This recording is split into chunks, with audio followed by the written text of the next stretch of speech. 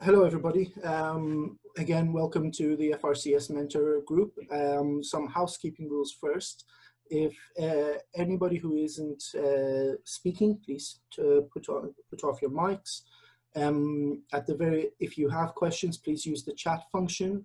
We use the hand up function for Viva practice at the end of the session, which is not recorded. Today's session is going to be by Ajith Appuhamy, who's a consultant trauma and orthopedic surgeon with the Health Ministry in Sri Lanka. We're very lucky to have him presenting about bone today, specifically bone grafting, bone physiology, and bone banking. Quite an important topic, and it's a topic which is, though covered in a lot of textbooks, is not covered in a kind of concise way, which I look forward to hearing Ajith's talk today. Without further delay, we'll restart. Go ahead, Ajith. Yeah, thank you, Sean. Hi, guys. Good evening. So today, as Sean said, I am Ajith Appuhamy from Sri Lanka. So I will talk about very important topic for a FRCS exam, trauma orthopedic exam, bone. Because I selected this topic because it's a very common question comes to MCQs and even for Viva table. And another important is bone is a very easy cash topic. If you know the facts, if you present it very methodically, very structured pattern, and there are many definitions you need to know at the tip of your tongue if you present it in your exam under bone pathology, bone Viva, so you can easily score high marks. And another important thing I want to emphasize in my lecture, because there are few diagrams they commonly ask in Viva exam. So I have made all diagrams in this lecture, all handmade diagrams, you to understand how to draw. It's a quick structured diagram in the during your exam to explain your examiner. So I hope that will helpful you to get a good idea about these diagrams and the bone topic, concentrating on MCQ and this Viva. Okay. Now we'll move. Usually in exam, they will enter in Viva table, they will show you this kind of a picture. This is a true experience I am sharing with you.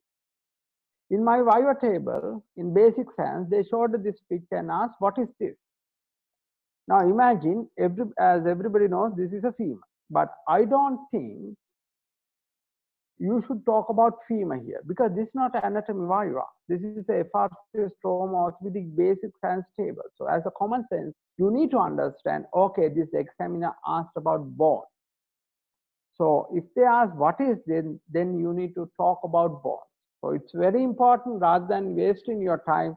This is how sometimes examiners start your Viva discussion. So what is bone? Bone is a composite and dynamic form of specialized connective tissue, which is anisotropic. So this definition definitely you need to know. Anisotropic means that is their mechanical property will change according to the directions of the load applied. So then you have to talk about the composition. When you talk about the composition, always divide and talk, because try to emphasize your examiner that you are a very methodical candidate, because that will give you more marks. So composition can be cell component and the extracellular substances. Cell substance about 10%, and rest of the all majority comes as extracellular substances, nearly 90%. Cell substances, osteocytes, osteoclasts, osteoblast, and bone lining cells. Extracellular substances, again we divide into organic and inorganic substances. Organic substance, type 1, collagen, proteoglycan, mainly. Inorganic substances calcium phosphate, calcium sulfate, calcium oxalate, hydroxyapatite. If you start with this kind of answer with the definition and divide in composition, then examiner will be really impressed, and he will continue the Viva table without any problem, and you will easily achieve a good mark. Next important thing you need to know, what are the functions of the bone. You don't have to know in detail and very minor structures. There are 4 main functions. These are the 4 main functions you need to remember to talk in your Viva table. Structural support, protect internal organ, hemopoiesis, and is a calcium and phosphate reservoir. Done. Only for this mention, that is more than enough. Then you need to know about the structural types of the bone. This is a very common area they asked, because they ask, okay, ask what are the type of bone structures you know. Then you need to know immature bones and mature bones. Immature bones are woven bone. Mature bones is a lamellar bone. If the lamellar bone is a very common area, they will question and they will ask you to draw lamellar bone structure. That's why at the beginning of this lecture, you need to know some kind of diagrams under this bone topic. Under woven bones, we will talk these collagen fibers are arranged very randomly, haphazardly. But in lamellar bones, there has a stress-oriented collagen fiber arrangement. And lamellar bones, example, cortical and cancellous bone. But woven bone examples are embryonic and neonatal skeletal, metaphysis of groin bone, fracture callus, and pathological bones like tumors, phagocytosis. These woven bones there is no lamellar arrangement, but in lamellar bone there is a particular lamellar arrangement. I will discuss that later. Now the important fact is the MCQ point, these woven bones are isotropic. At the beginning of definition, I told that bones, under definition, we basically give the lamellar bone definition. Under that definition, we discuss is anisotropic. But woven bones are isotropic. That is the MCQ point you need to remember. If the stem says is a woven bones mechanical property, it's the isotropic, that is correct. Isotropic means it has a universal mechanical property in all directions of load applied. Here I have mentioned 2 questions. What are the differences between cortical and cancellous bone? That is a common Viva question. Another thing is draw the Haversian system. If you go to the Haversian system, this is the hand. You need to know this kind of a very simple diagram. Here we can see this collagen fiber arrangement like lamellae, and we can see the oblique arrangement in adjacent layers, and there are 5 to 7 layers arrangement, and periosteum and endosteum, and in between at the middle of we can see the Haversian canal which contain blood vessels, and those are connecting with this Walkman canals. Everything you need to know how to do the diagram. And this we can see the osteocytes, and which are connecting with canaliculi. And if you draw this kind of a very simple diagram, that is more than enough in your exam.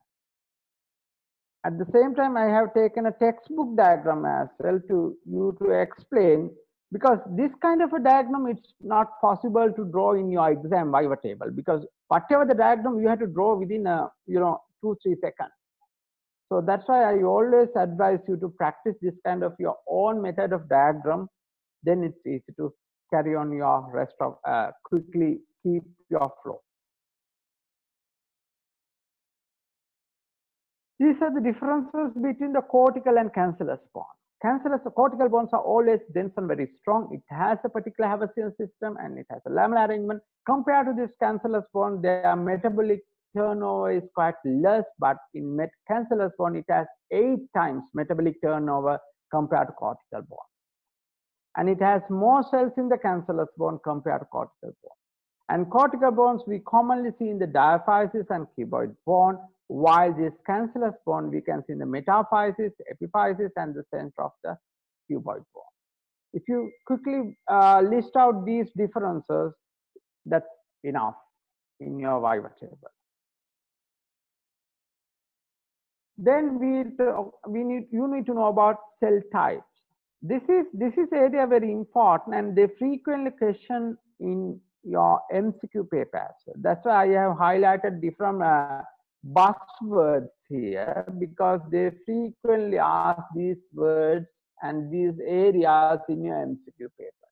I mentioned previously there are 4 types of cells in the bone: osteoblast, osteocytes, osteoclast, and bone lining cells. When you go to the osteoblast, that is derived from undifferentiated mesenchymal stem cells. That is the MCQ point. In the bone marrow, they produce osteoid which contain collagen type 1. It has a greater synthetic capacity. What happens, this main type of osteoblast, the differentiation of this osteoblast is mediated by bone mineral proteins and cytokines. What is the ultimate fate of this osteoblast? Because majority they convert into osteocyte. They trapped inside the cancellous bone matrix, calcified bone matrix, and they convert into osteocyte. And rest of the amount they come into dormant stage. They become inactive bone lining cell, and few die. They go into apoptosis. Then osteocyte, as I said you before, is trapped in the calcified bone matrix. That is the main type of cells in the bone, about 90%.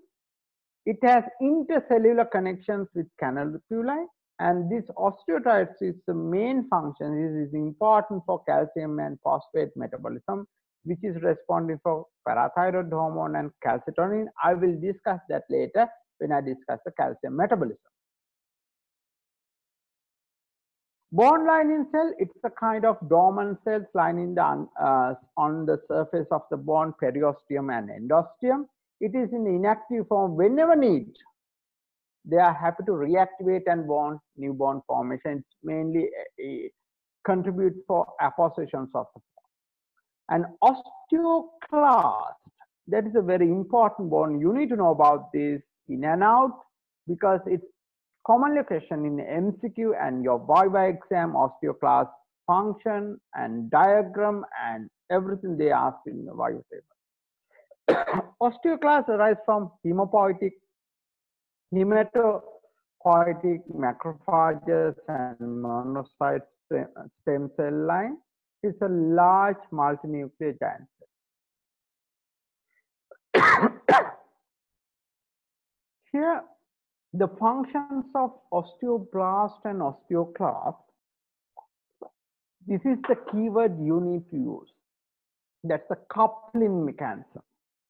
Because bone resorption and bone formation, it's a coupling mechanism. It's a coupling of osteoblast and osteoclast. There are cytokines, interleukin 1 mainly, that is the MCQ point, interleukin 6, human necrotic factor alpha, and platelet-derived growth factors. Those are cytokines which stimulate and which upregulate the rank ligand receptors, rank ligand in the osteoblast. What happened that after upregulating this, increase the number of rank ligand on the surface of osteoblast, they go and combine with the rank receptors on the osteoclast, and they couple, they bind, and they stimulate osteoclast and make it maturization. That is rank ligand from osteoblast, and rank receptors from the osteoclast. Yeah. And they bind and they form the they stimulate the maturation of osteoclast. Then they get the osteoclast function. This is osteoclast function. You need to know how to draw this diagram, because they commonly asked how osteoclast function. Because osteoclast main function is a bone resorption, and that involved in for remodeling process. So you need to know it's a large cell, it has multinuclear cell, and it has a brush border that is called ruffle border.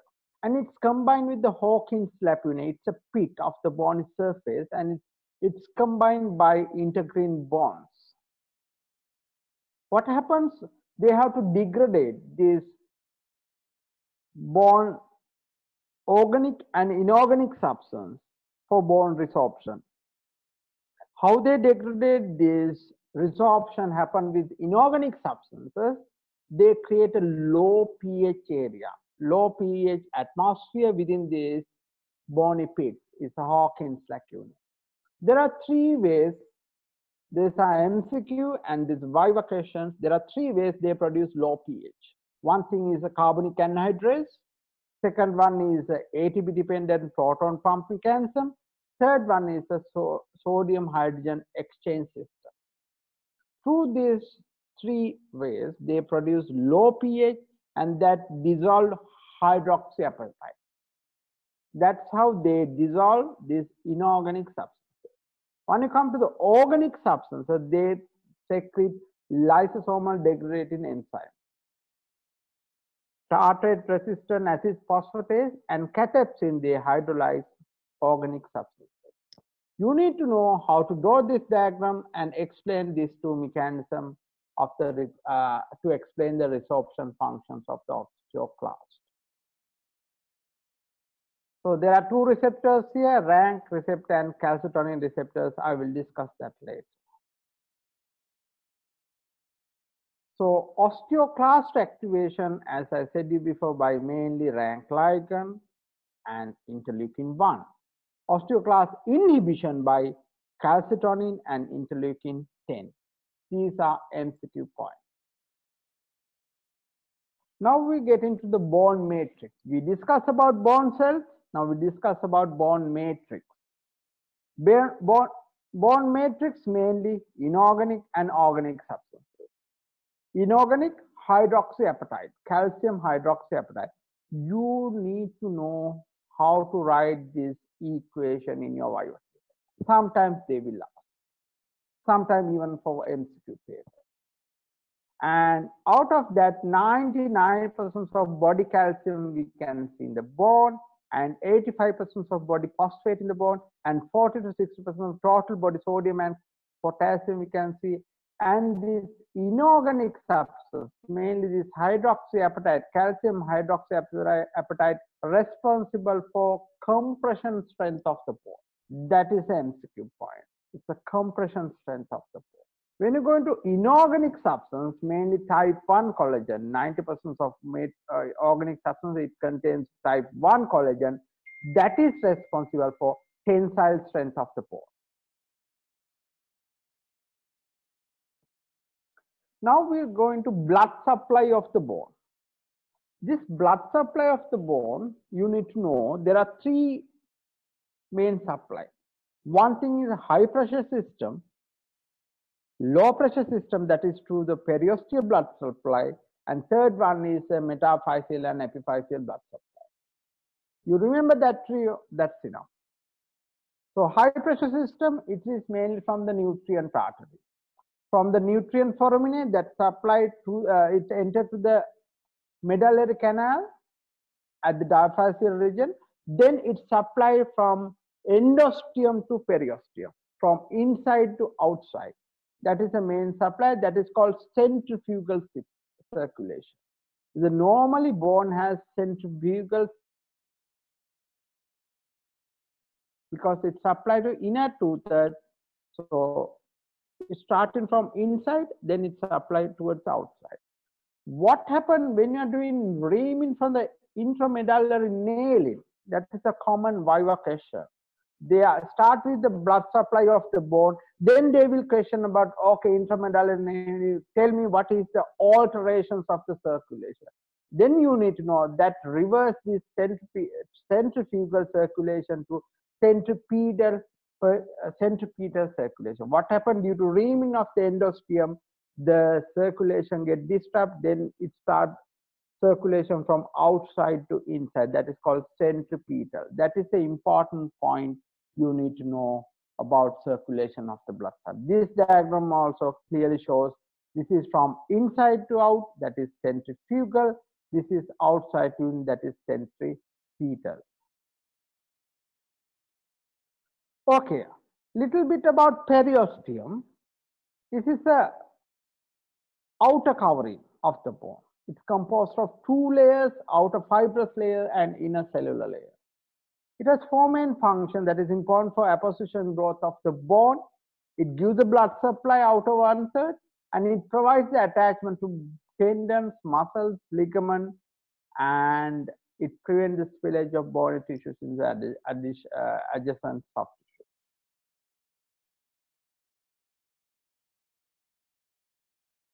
Now we are getting to the very important area. Now we finish about basic area of the bone, that bone composition, cells, then matrix and circulation. Now we are getting to very important topic, important area, and they frequently question about this in your Viva table and even MCQ paper. That is calcium metabolism. You need to know. You need to know the diagram of this also. But looking at the diagram, you might feel it's very complicated. But once you understand the real concept of that, it's a very easy to draw the diagram in your exam. So calcium metabolism usually is a 2.5 millimeters normally. Calcium is important for nerve stimulation, conduction, muscle contraction, hormone function, and activation of protein cascade.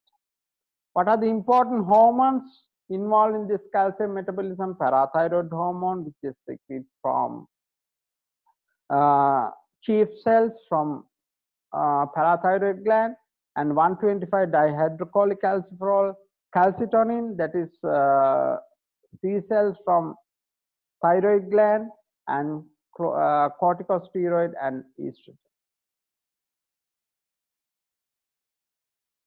Okay, this is the diagram, but I understand it's by looking at this you might feel it's really confusing, but I will tell you step by step, then you will see it, because you need to know how to draw this diagram in your Viva table. So this UV light comes in our body, in the skin has 7-dihydrocholesterol. This transport, and even through the diet we get this 7-dihydrocholecalciferol. It comes to the liver. From here it is catalyzed by 25 hydroxylase. It converts into 25 dihydrocholecalciferol. Then it goes to kidney, proximal convoluted tubules. It contains 1-alpha hydroxylase in the proximal convoluted tubule. By catalyzing this 1-alpha hydroxylase enzyme, that's converting this 25 dihydrocholecalciferol converting to 125 dihydrocholecalciferol. This 125 dihydrocholecalciferol, they function in 3 places. One thing is it acts to the kidney. It helps to calcium reabsorption and increase phosphate excretion. Then it acts to gut, increase calcium absorption by increasing calcium binding receptors in the duodenum. Then it acts on the bone.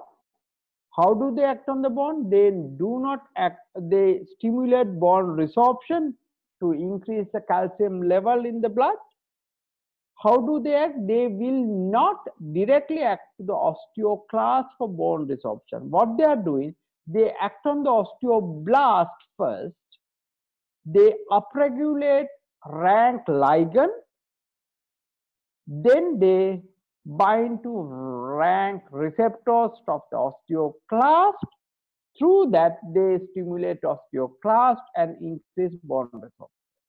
So that is a very important area, and the MCQ point, they will ask sometimes, this 125 dihydrocholecalciferol directly act on the osteoclast? No, it acts through osteoblast. So you need to know that 3 functions of this 125 dihydrocholecalciferol. Then parathyroid hormone. This is secreted from chief cells of the thyroid, parathyroid gland. That also act in three areas, mainly to the kidney by increasing 1-alpha hydroxylase that stimulate productions of 1,25-dihydrocholecalciferol. Another thing is they act on bone. Again, it acts through osteoblast to osteoclast, and that stimulate bone resorption. In addition to that, that indirectly act to the gut parathyroid hormone by increasing production of 1,25-dihydrocholecalciferol and increase the calcium absorption.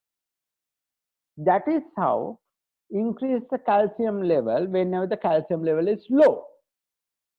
But when the calcium level is high, then calcitonin come into the action. What happened? That C cells from thyroid gland, they secrete calcitonin that directly act on osteoclast.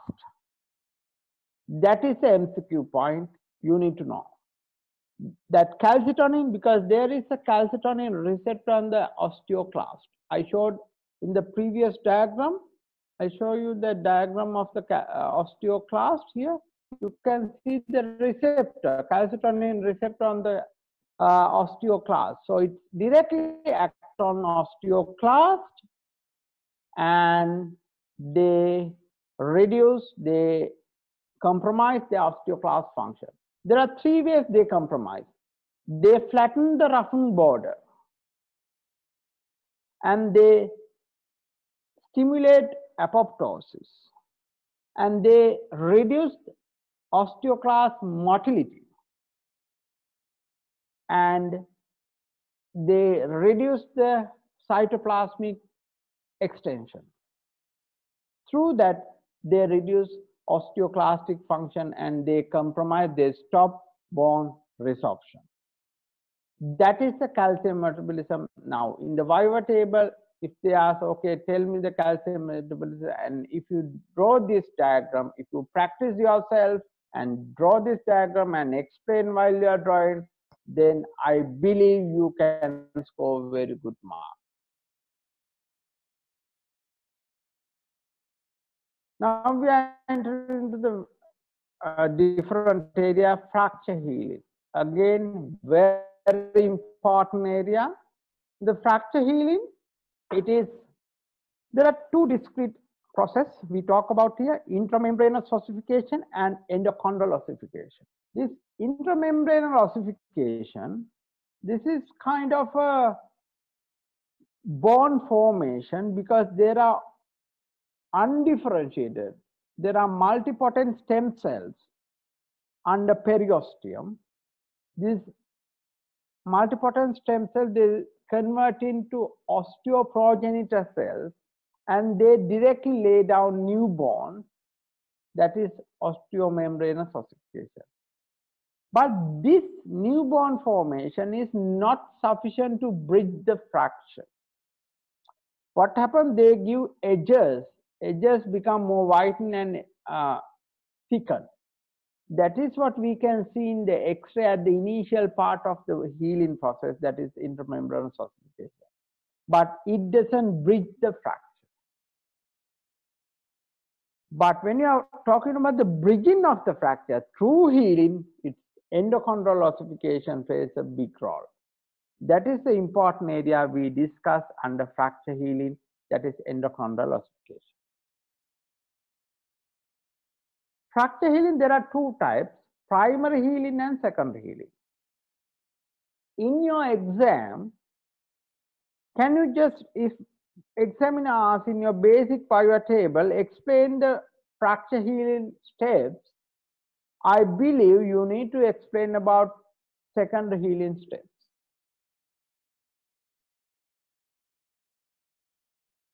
So there are 4 steps we talk here.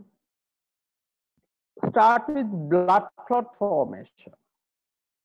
It's a platelet aggregation and clot formation. They secrete platelet-derived growth factors that activate the clotting cascade and complement cascade that happen as stepwise amplification. Those are the keywords you need to use. Then second step is the inflammation. When you talk about inflammation, there are three buzzwords you need to tell. Chemotactic, angiogenic, and osteoinduction. Chemotactic comes with phagocytosis. This phagocytosis, they engulf all dead cells and debris. That happens initially first with neutrophils, which is followed by macrophages. Then angiogenesis, these are new vessel formations at the fracture site. They transport undifferentiated mesenchymal cells to the fracture site to differentiate later on. And in addition to that, they transport osteoinductive substances like bone mineral protein that stimulate healing process. Third step is a repair phase. That is the phase we form callus formation. When you talk about the repair phase, this parent strain theory is very important. You need to mention in your exam. That is the parent strain theory that its repair process happen depend on the mechanical and chemical environment. Chemical environment, those are the substances, cytokines, bone mineral protein. Mechanical environment means the strain at the fracture level. If the strain is less than 2%, it's healed by primary bone healing. So it needs absolute anatomical reduction with interfragmentary compression. I will tell that later. According to strain, according to parent strain theory, depend on the strain level, type of healing repair process changes. If the strain is less than 2, it will heal by primary bone healing. If the strain is 2 to 10%, that's where that secondary healing happens. If it is more than 17, it happens fibrous union up to 100%, it's granulation tissue. You need to know about parent strain theory mentioned here, that is a buzzword. The last step is a remodeling phase. That is a long process that happens over years. Here you need to talk about wool flow because it obeys the wool flow. That's a balance between the anabolic and catabolic phase of the bone. That's the balance between osteoblastic and osteoresorption. So remodeling process you need to know, and you need to know the diagram even to draw how remodeling happens. Before that, I will tell what is wool flow. Sometimes they will last, but if you know wool flow, that's enough. But better to know the what if in case they ask what is wool flow. If you know the wool flow, then it sounds really good. So bones consumes that configuration and bone shape based on the stressed actin on it. This osteoclast activity being predominant on tension side, especially in the electropositive tension side. Osteoblast activities be more dominant on electronegative compression side. So that all wool flow is depend on the stress applied on this bone. Then remodeling happens. When you talk about remodeling, you better know, you need to know how to draw this remodeling mechanism with the diagram. Like this, as I said that it involved in osteoblast and osteoclast both involvement. What happens? This parathyroid hormone that recruit osteoclast formation and they bind with the bone surface with the ruffled border. They go to the Hawkins lacunae and combine. They start resorption. Like as I said you before, inorganic and organic substances, they dissolve, they start resorption. While resorption, what happened?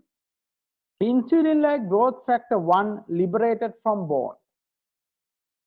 This insulin-like growth factor, they act again at the same site osteoblast. What happened? This osteoblast activation happened.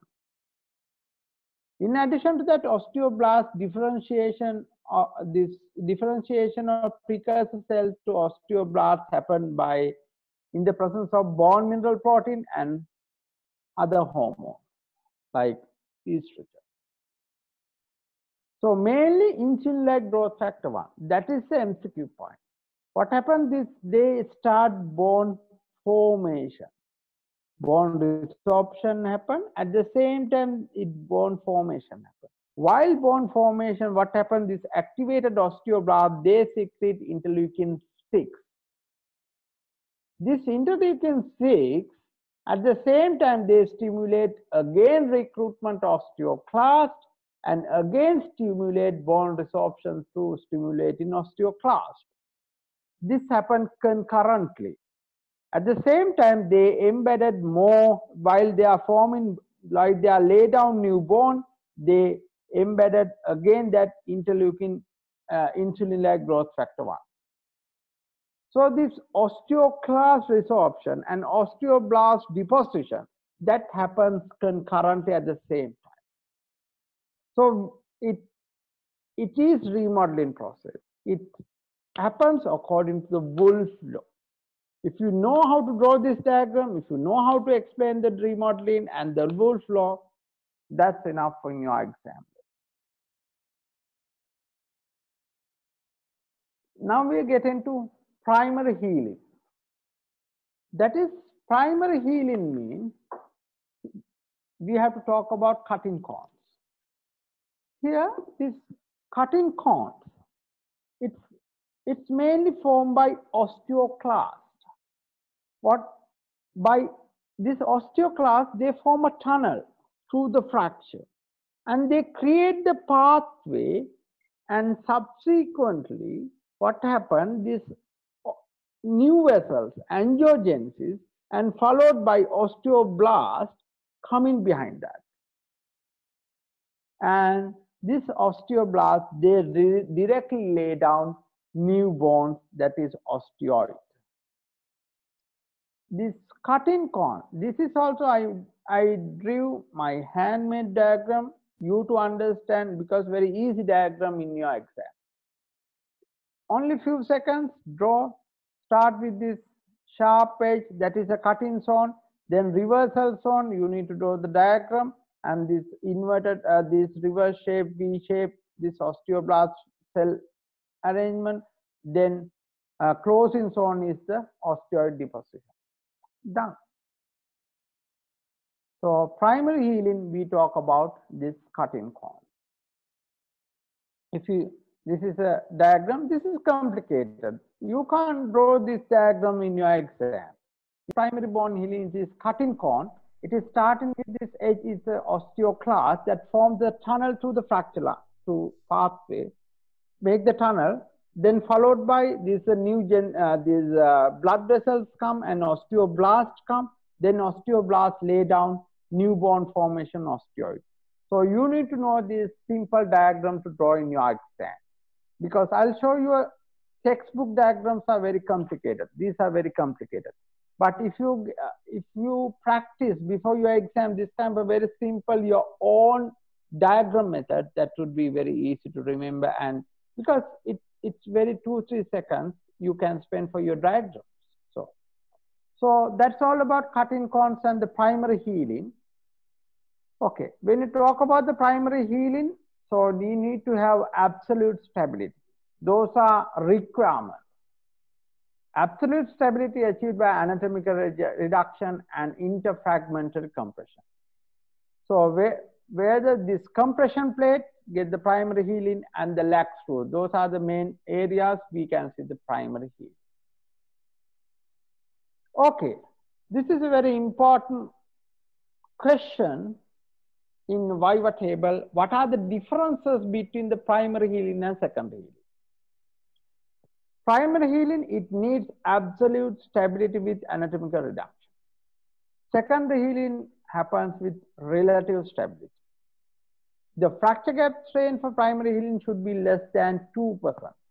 but strain should be more than between 2 to 10% for secondary healing. And we can see cut-in cones, but no callus formation, no remodeling. X-ray, we can't see callus formation in primary healing. But secondary healing, we can see callus formation, endosteal ossification, and we can see remodeling, and X-ray, we can see callus formation. If you mention these two differences, that's enough in your exam. What are the factors? I will rush this. These are local factors, systemic factors. You know all these things. So these are textbook theories. I have not spent more time for this. Okay, spectrum of the abnormal healing. Delayed union, fibrous union, non-union. Non-union, you need to know it's a different, separate topic. I will not talk about non-union in this topic. The non-union, there are three types: atrophic, oligotrophic, and hypertrophic. That's all I discussed here, but it's a separate vast area. It's a separate viva topic. So I will, if you want, I can discuss it later. Okay. Now I go into different area, that is bone grafting. Very important. They frequently question about this, especially in the viva table and even in MCQ. You need to know what is bone grafting, because if you mention definition, very healthy definition, that shows how you are confident. That helps you to make a good impression about you in your examiner's mind. So definition of bone grafting is the use of implanted material alone or combined with other material which promote bone healing by providing osteoinduction, osteoconduction, and osteogeny to the local site. Very important, you need to mention about that three buzzwords: osteoinduction, osteoconduction, and osteogeny. What are the bone grafting? Allograft, autograft, xenograft, and synthetic graft. What are the functions? We talk about bone grafting: mechanical function and biological function. What is osteoinduction? Osteoinduction is a biological stimulus of the graft. Stimulate mitosis and differentiation of undifferentiated mesenchymal cells into progenitor cells, or ultimately newborn formation. What are the substances that induce osteoinduction? Bone mineral protein, insulin-like growth factors 1 and 2, fibroblast growth factor, and colonic stimulating factors. Those are MCQs. What is osteoconduction? Osteoconduction, it provides a tri-dimensional scaffolding structure support for the bone formation, which supports the ingrowth of capillaries, perivascular tissues, and osteogenic precursors. The basis is give the scaffolding support. Osteogenesis means ability of graft to lay down bone that graft got living precursor cells. It has live cells, so it can produce itself new bone from graft first. So that is osteogenesis. You need to know these three functions to explain in your exam. What are the graft substitutes? There are cell-based substitutes, factors-based substitutes, and calcium phosphate, calcium carbonate, hydroxyapatite, kaolin, and calcium sulfate, and so many things. What are the other augmenting fracture healing methods? So systemic enhancement, that means giving substances, sometimes injury to distal skeletal, so sometimes they do cortex osteotomy to stimulate healing, electromagnetic field, low intensity pulsed ultrasound therapy, oxygen therapy, those things. I include this slide to sake of completions of the fracture healing. So little bit know about it, that's enough. Okay, this is again new area, graft incorporation. You need to know about this because they can ask If they start with your Viva table with bone grafting, eventually that they will ask about graft incorporation. Graft incorporation, it's a process with invasion of the graft by the host bone. You need to tell that. So there are 4 stages here also. Start with inflammatory process, then revascularization and osteoinduction, then osteoconduction, then remodeling. Out of these 4 methods, this cortical graft and cancellous graft, these first 2 methods are common. This is a common Viva topic is what are the differences between the cortical graft incorporation and the cancellous graft incorporation. If you know that fact, that's more than enough under graft incorporation. That's all you need to know under graft incorporation. Cancellous graft incorporation. This is very quick process compared to cortical grafting because revascularization, inflammatory process, that all happens very rapidly. Phase 1 is very rapid. Then phase 2 is a creep substitution. That is a buzzword. That is the MCQ. Creep substitution means osteoblasts lay down over dead trabeculae, that scaffold of the graft, while osteoclast resorption simultaneously. That happens concurrently. Because of initial osteoblast lay down, that early X-rays, that X-ray shows the early increase the density of the X-ray. Third phase is a remodeling. What happens? Remodeling along the trabeculae, along the lines of force with associated decrease. With that will decrease the bone radio density. Remember 3 phase and remember creep substitution under cancellous graft incorporation. When you go to cortical graft incorporation, again that first 2 steps happens here also, but it's slowly compared to cortical graft incorporation. When you go to phase 2, it has osteoclast resorption via cutting cone. This is the buzzword you need to talk in cortical graft incorporation. Cutting cones happen.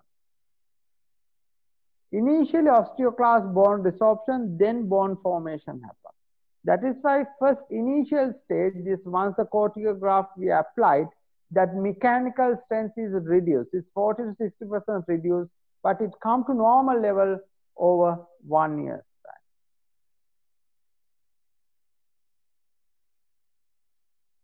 So as a summary, if you know these 2 differences under this graft incorporation, cortical and cancellous graft incorporation, initially it's a rapid process, inflammation and revascularizing. This is a slow process, and we can see the creep substitution under cancellous, but cortical we can see cutting cones and entire graft incorporated in cancellous bone, but entire graft not incorporated in cortical bone.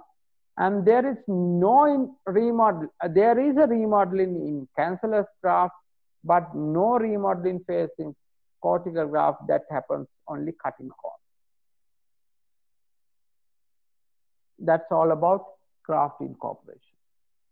Then bone banking.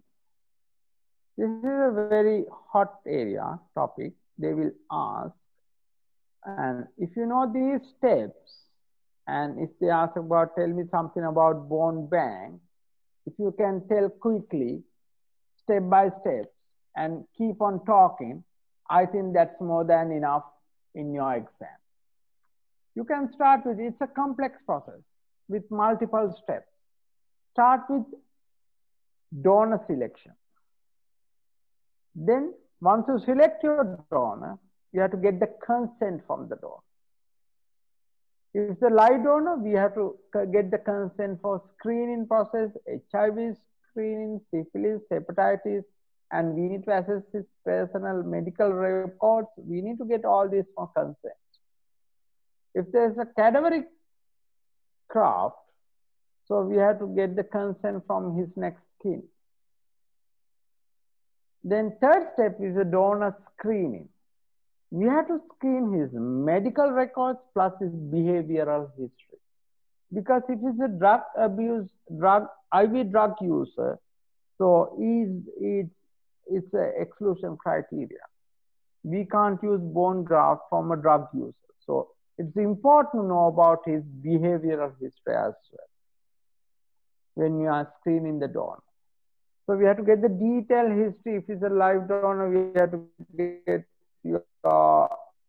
their relations. And if you want, you can contact GP practitioner and trace his medical records, everything. And you need to look for any exclusion criteria there. If not so, only you can think of, we can proceed for grafting, harvesting the graft. Sorry, taking the graft.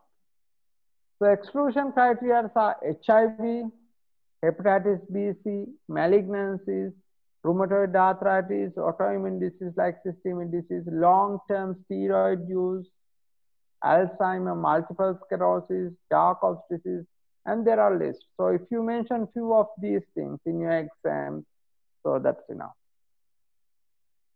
Once you screen, once you select that donor is suitable, then you have to retrieval of the graft, then graft processing. That is a very important area you need to know. Graft processing, the target of this graft processing to remove all debridement and reduce infection. What are the, start with physical debridement. Removal of superficial protein and cells and tissues, then ultrasonification, plus or minus pulsatile lavage that removes the cells and blood, then alcohol soak that will decrease the viral load and bacterial load.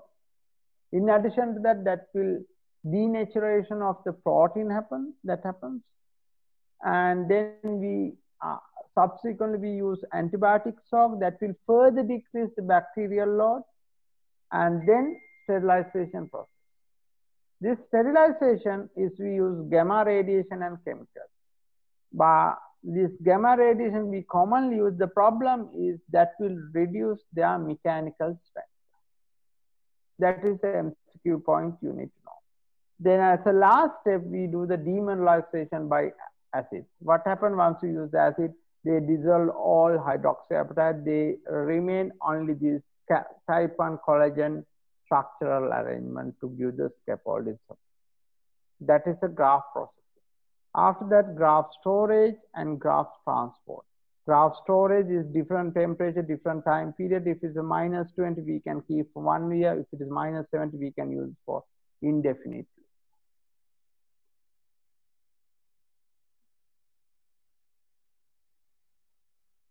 Graft preservation technique, allograft preservation technique, fresh frozen, and freeze dried. Fresh, it is we use immediately, it's more immunogenic. Fresh frozen, we keep in that -70, least impact on mechanical strength and immunogenicity, and that preserves bone mineral proteins in the graft. Once is the freeze dried, that is least immunogenic, lower risk of disease transmission, but bone mineral protein is depleted and structure is weakening during rehydration. If you know this fact, that's enough. Example, cancellous cubes and cortical struts, fresh frozen femoral head, those are the examples for allograft preservation, allograft. Thank you very much. That's all about bone grafting, and bone banking. Thank you very much, Ajith. That's a very difficult topic with multiple areas, and you've covered it quite well. As always, within orthopedics, this is something that we must know inside out, and it's different ways, different applications, and so on. Just a small point, within the UK, HTLV virus is also legally required to be tested HTLV, human T-cell lymphotrophic virus, as well as Hep B, Hep C, syphilis, and HIV. That's for the guys who are sitting the UK exam. Before we move on to questions, I just want to say the Perron's strain theorem is absolutely correct in the way you've described it, but the easier way to remember it is nature heals bones anyway. We just like to think we can do that. And for a bone to heal, it eventually needs to get to less than 2% strain to remodel. So if you think about if an animal or our ancestors broke a bone in the wild, the pain itself would prevent us from moving.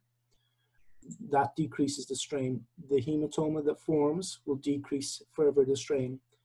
The formation of a fibrous type cartilage and or soft callus will decrease the strain further, and therefore a harder bone callus forms, which decreases strain further, and then with activity and stress on this callus, you'll get enough strain that you'll get remodeling. Brendan has asked that, can we say primary healing is same as intramembranous ossification with endochondral ossification?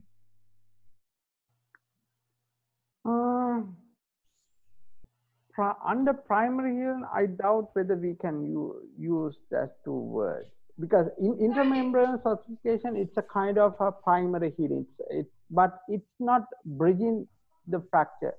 It's a two discrete process, but I really doubt whether we can use that two words under primary healing, isn't it, Sean?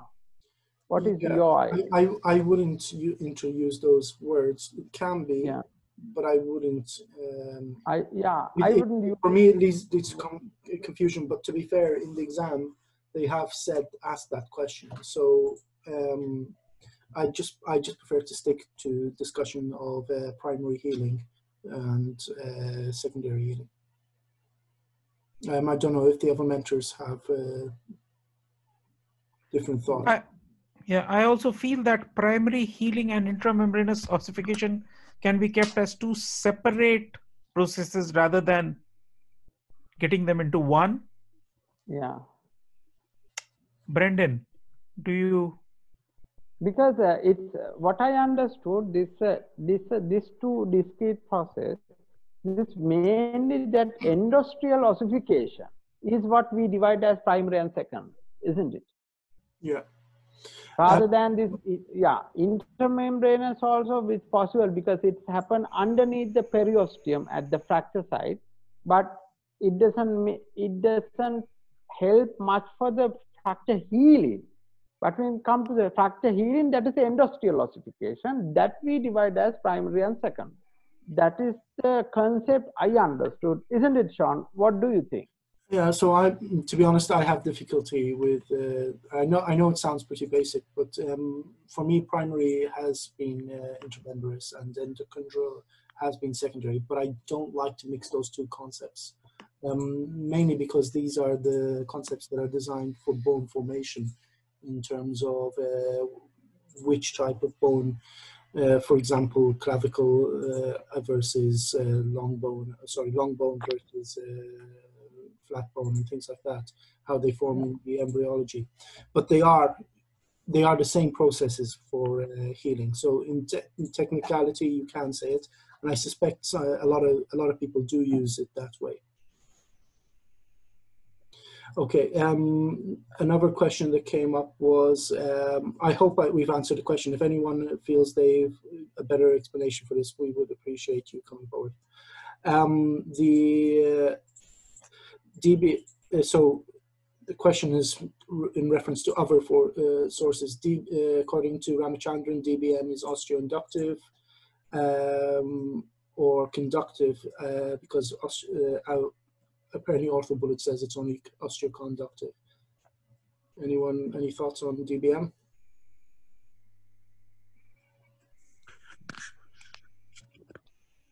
To be honest with you, I've always said it's inductive. Inductive, yeah. Yeah.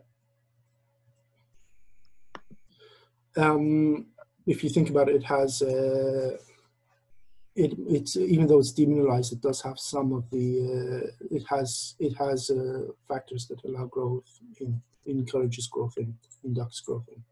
Okay. Other questions? Yeah, there are a couple more. Please. One of them was, what is the difference between ossification and calcification? Mohammed Gamil asked this. Okay. So in ossification, there is formation of bone matrix as well as the calcification of the bone matrix. So it is a matrix with the calcium, which is inorganic materials, like whereas calcification is just inorganic. Yeah.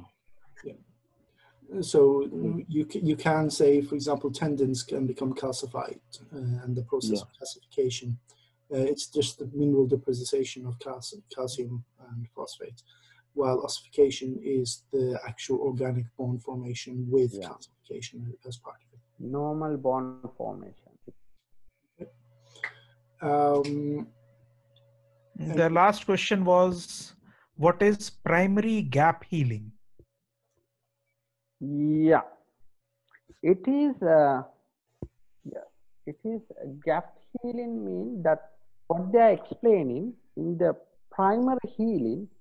Even though we talk about interfragmentary compression, we cannot achieve the exact contact, even though we achieve the anatomical reduction. Compressed with the plate, compression plate, you can see this, there's a tiny gap opposite side. There is some callus formation there, because even though it is compressed, we can't achieve the exact 100% congruent compression. Because of that, this is the tension side. There's a tiny bit of gap. That's called gap healing, even under primary healing. That's why even under primary healing, this close to the plate, we explain it as a contact healing. Opposite side of the plate, we explain it as a gap healing. Because even though we achieved absolute reduction with interfragmentary compression, the achieving the congruent reduction is impossible. That is where they develop this gap healing, and that's where they explain about gap healing. That's what I understood in. Anybody has any different idea? Sean, what do you think? That's correct. So if you ever look at a long bone that's been fixed with compression plating, if the compression plate is not pre-bent, what you'll see is a small bit of callus formation on the opposite side to the plate. So when we say pre-bend, we mean a slight bend on your plate to with concave to the bone. This usually forces the opposite side to the plate to compress as you tighten the screws. But if it's not done adequately, watch those fractures, and you'll see that there is a small little bit of callus formation on the opposite side to the plate. Opposite side. Okay. And another point I want to emphasize, what they are telling, this contact healing, what they are telling in the primary healing, that bone union and the cut-in cone, that means remodeling. In the primary healing, the remodeling part is cut-in cone. This bone union and cut-in cone remodeling happen concurrently, simultaneously. When you come to the gap healing, that happens subsequently. That first bone healing, then remodeling happens. That is the one difference between the contact healing and the gap healing. That's true. An interesting exercise to do with your fracture fixations or with your colleagues' fracture fixations is to actually watch those ones that are plated and see what happens. And then you can see how good your technique for plate compression technique is. because I always find it quite interesting. If you watch the side closest to the plate, and if there's osteolysis, significant osteolysis and dieback of the bone, that means it's been overcompressed. While if there's no osteolysis, but there's no healing on the side next to the plate, that means your fracture hasn't got contact across the bone, enough of a small gap or compression that allows primary healing to occur. So therefore you're getting absence of healing in that area. And often if you watch that, you'll actually see a small gap. You might even see gap healing on the other side in those patients. But yes, everything, but this is just things to do when you're studying your x-rays to establish how well your operation went with your primary intention of what you were doing. Yeah, and I appreciate the person who asked that question, because that could be question in your Viva exam. Okay. We'll move on. Thank you, everybody. The Ajith terrific Appuhamy, my apologies. Terrific talk. It's a difficult topic with lots of different concepts that to put together and apply to clinical scenarios, which you have done quite well.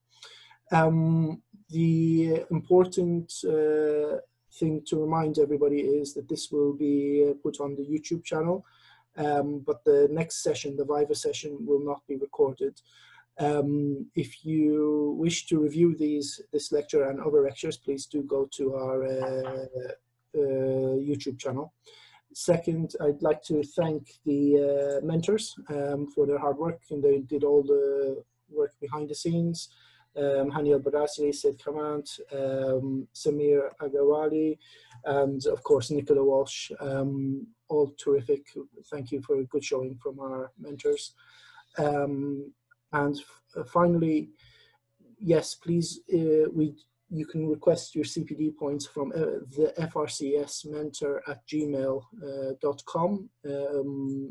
For this, we keep a record of who's been here. We can send you the CPD points for a small fee. Or you can request within the Telegram group, and with the view of that, you can join the Telegram group by sending me a private message in this chat. I'll write down your numbers and add you to the Telegram group. Finally, just a reminder, we have, the mentors have published a book with our editor, Firas Arnaut, Concise Orthopedic Notes, just up there behind me. The proceeds of this helps the mentor channel keep going in terms of paying for the Zoom and all the other technology parts of all of this. We feel that our book is, though we say concise, is actually very adequate for revision for the FRCS exam and all the other exit exams associated with orthopedics. We've purposely designed it as a multimedia type textbook, and you can either get it as a through Google Books or Amazon, or you can buy the hard copy. Has lots of information that we feel is very pertinent to the exams. Thank you everybody for today's talk and participation. We will stop recording here.